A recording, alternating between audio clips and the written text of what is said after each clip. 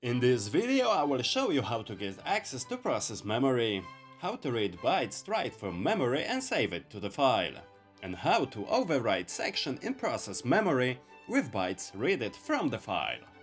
Very helpful skill in self-modified exe files and many other kind of malware.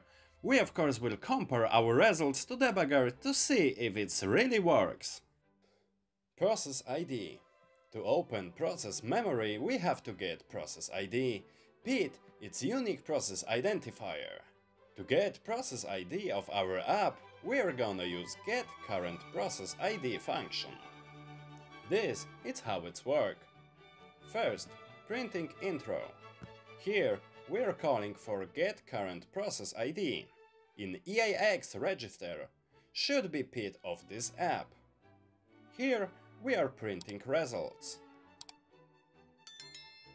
Like you see, we have PID of our app. Now we can open process. Opening process. To get access to process memory, we have to open it by OpenProcess function.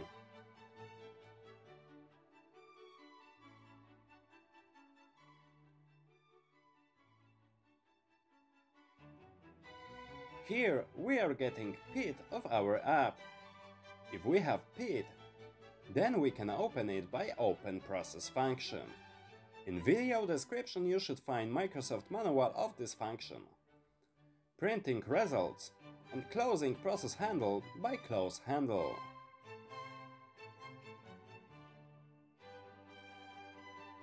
If we have access to process, we will be able to change its memory. Reading process memory. Now it's time for an example of how it's work. I add second section to the file that only prints Hello World. In standard execution of this app, Hello World will never be executed. If you want to see how to change address of entry point, you should see this video. We are going to read this section by ReadProcessMemory and save it to the file. How to locate address of this function. I used only debugger this time. This isn't video about how to read exe file. This video is in the description. Here is address of second section.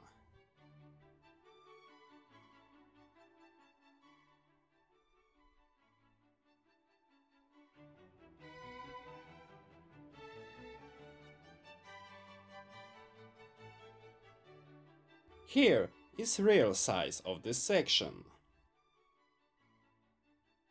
This is how this section looks in hexdump.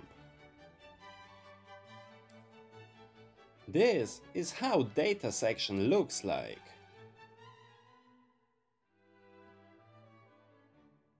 Getting PID. Opening process in read mode. Saving handle to the process as local var. Everything is in the comments. Allocating buffer of size of the section by malloc, and also saving it as a local var. Here we are using reading process memory to read section to the buffer with specified size and from right address. If everything is fine, we can save it to the file. Arc is given by push, like you see.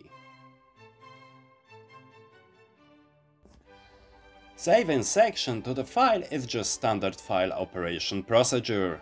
Here we are creating file by create file, saving handle to that file, then writing buffer into it and close that file. Let's see how it's work.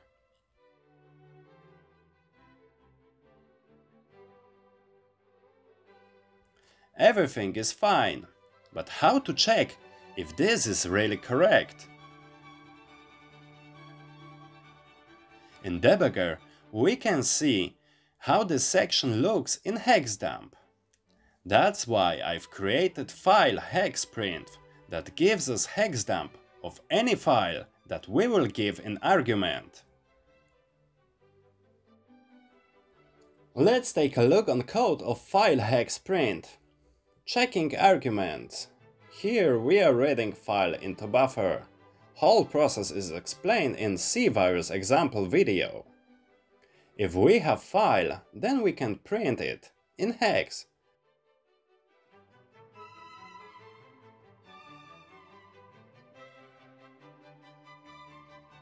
This is how it looks.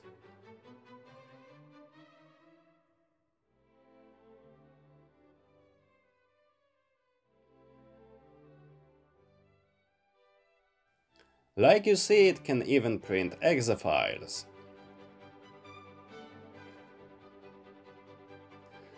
Let's check what's inside file second_dump.sec.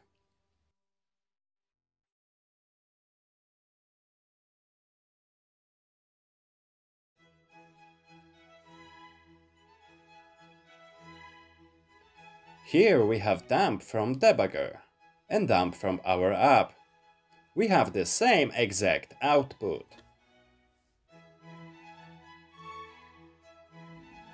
Writing data into process memory. Now let's overwrite second section by nopes. NOP is assembly instruction that means no operation. It's just empty instruction that doing nothing, but sometimes is very helpful. To do this, we have to create file filled up with nopes of the size of the second section. And this app will do it. Here we are opening file, then writing NOP instruction into it in for loop.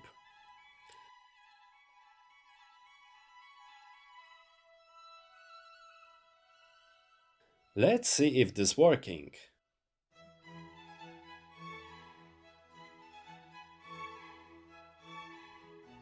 We have file. Now let's check what's inside by file hexprint.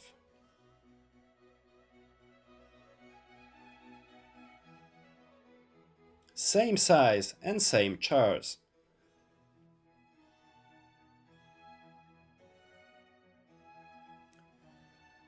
Code to overwrite second section. Here is the name of the nope file. Like in previous examples, we are getting PID of process, then opening it.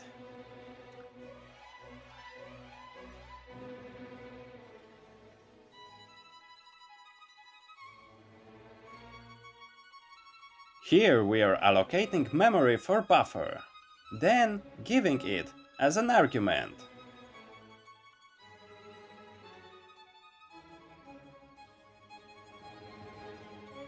Read nope file function is also standard file operation procedure.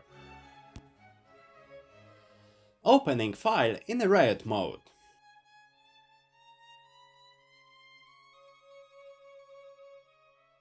Reading file and closing it.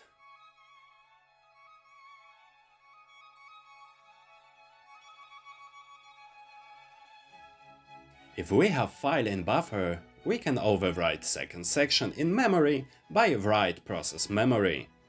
Specified size and address. Let's see how it's working.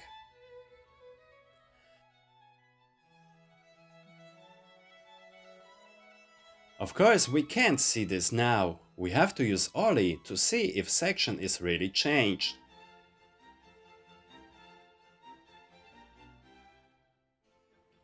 Let's locate section in dump.